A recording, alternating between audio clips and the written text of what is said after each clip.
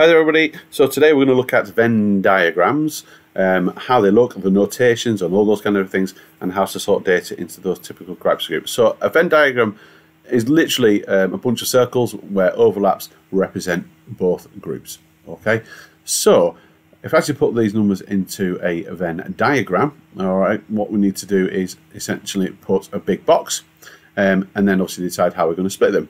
All right, so what we've got over here is anything that fits in the times table, the 5 times table, into this box, and anything which is odd is going to go into this circle, and anything that goes as odd is going to go into this circle. All right, and anything that fits both criteria goes in the middle. Anything that doesn't fit either of those criteria goes on the outside. All right, this little swiggle over here just represents everything essentially, all the kind of data. So you might kind of see that represented somewhere on the line. Nothing to worry about. It just means it represents every part of the data. So we're going to put the numbers in. So 10 is going to go into the 5 time table. It's certainly not odd. Okay. 3 is going to go into the odd column, isn't it? All right, because it's odd. 15 is both in the 5 time table and odd, so it goes into the middle. And then a 4, well, that doesn't go into any of those, so it kind of sits outside. All right, so that's essentially a Venn diagram. All right, and how I had to kind of put it together. Okay, so you've got 2 criteria, or maybe 3, but it tends to be 2. And obviously overlap is what both happens, and then the bits in between. Okay, so if you're looking for highest common factor using Venn diagrams, and this is a bit of a skill more than anything else, then what you're going to do, you're going to draw a prime factor tree to do this. Okay, so prime factor tree in order to kind of split it up. So let's split it up using prime factor tree. Now, if you haven't done prime factor trees or not quite sure how to do that, then please look at that lesson first of all. But essentially, we're split it up to prime numbers. We're going to do the same for 36, which is going to give you these, and then we're going to literally put a Venn diagram together of those 2 basically numbers. All right, so you'll see 24 and 36. So basically, what I'm going to put in, anything that's common goes in the middle, and anything that's not common basically outside. All right, so you can see from here that in both cases there are 2 2s, all right, and a 3. So there's 2 2s and a 3 in both of these, so they're going to go into the middle. All right, so here you see 2 2s in both, so that's going to go in the middle.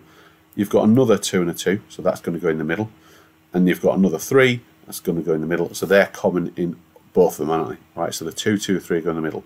Now I've got an extra 2 in the 24, so that's going to go over here. And I've got an extra 3 that's going to go over there.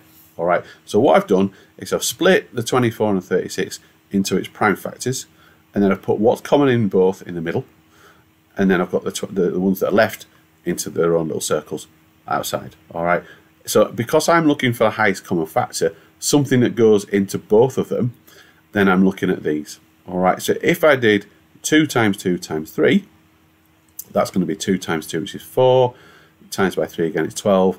That is my highest common factor.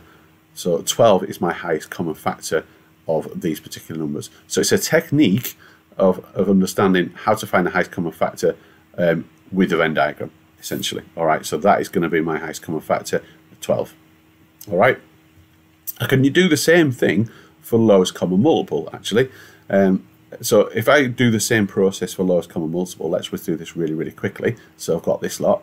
I'm going to set up my Venn diagram in exactly the same way. So I'm looking for what goes in the middle. So I've got the 2 2s in the middle there, and that's about it.